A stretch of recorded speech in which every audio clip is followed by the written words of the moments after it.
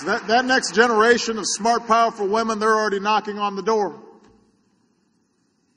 They're coming, and we need to get ready.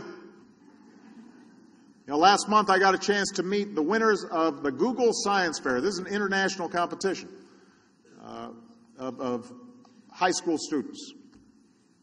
The cutting edge of technology and science.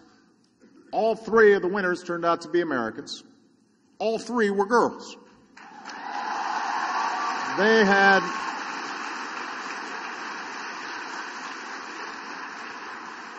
had beat out 10,000 other applicants from more than 90 countries. So I had them in the Oval Office. And they explained their projects to me. And I pretended that I understood what they were talking about.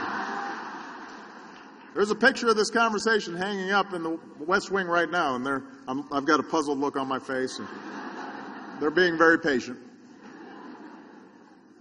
So one of the winners, Sri Bose, discovered a promising new way to improve treatment for ovarian cancer at the age of 17.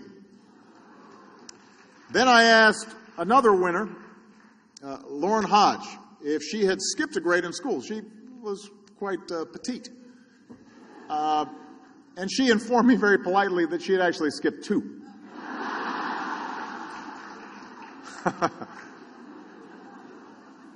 Okay. It's people like Sri and Lauren, all of you who are here tonight, who make me hopeful about the future. There's a direct line between those women who sat in those jail cells and those young girls explaining their science project in the Oval Office.